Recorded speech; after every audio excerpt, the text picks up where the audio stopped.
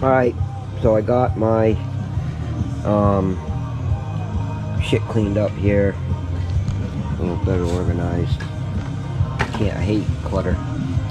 So I got quite a rig over here, man. I went to Harbor Freight and I bought this magnet stand. It was like 13 bucks.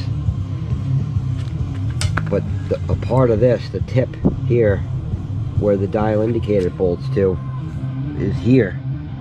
So I used one of the cam plate bolts, which holds that in. And I got the dial indicator there right on the crank set up mint. Got it all adjusted, zeroed out, and it freaking works, man. 30 bucks is what I got into it.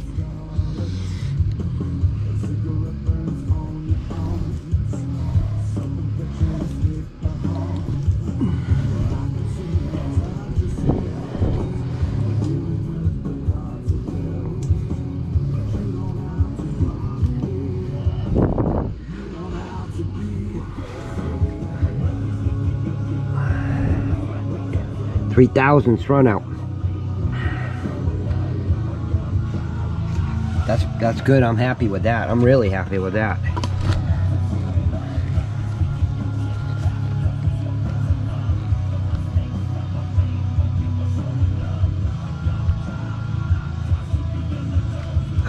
How do I zoom out in with this?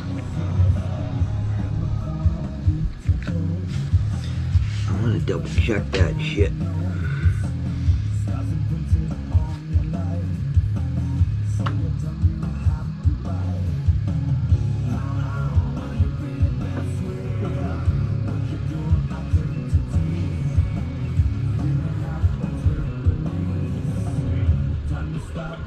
Yeah, man, 3,000s.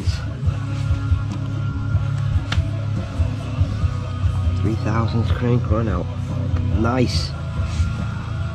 That was pretty legit, man. And now I can use this for automotive stuff, so it won't get wasted or anything. I'll show you this rig a little better here.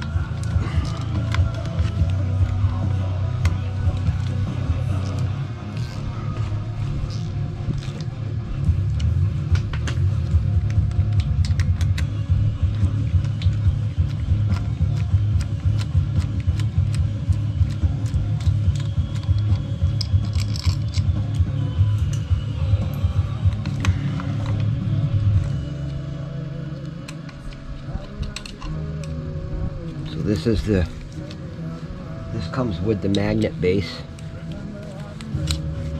on the end.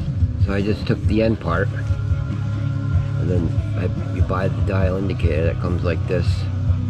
It's like 12 bucks or something.